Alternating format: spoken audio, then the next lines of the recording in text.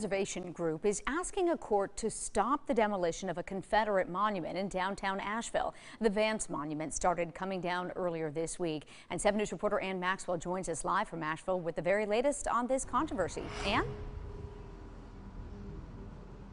Well, Diane, the roads next to the Vance Monument are blocked off as crews work to bring down the obelisk. City Council voted to have the monument removed after protests and civil unrest last year. And despite legal challenges, demolition is continuing.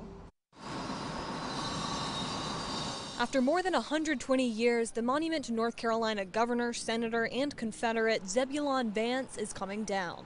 According to the city of Asheville, enslaved people are believed to have been sold at the site of the monument. When people started pointing out, what what it represented, I was like, we don't really need this in the middle of our town. I think we could do something that was just more meaningful and uplifting for everyone. After protests and civil unrest last year, Asheville City Council voted to have the monument removed, saying it had become a threat to public safety. But some see the statue as a piece of history that should be preserved. The Buncombe County-based Society for the Historical Preservation of the 26th North Carolina Troops is fighting in court to stop the demolition. Attorney Edward Phillips is representing the group. Instead of tearing monuments down, we should be putting other monuments in place and celebrating the people who've advanced our nation since these times. He says they want the North Carolina Court of Appeals to stop the demolition until the state Supreme Court makes a decision in another case involving similar issues, including whether the state's monument protection law applies.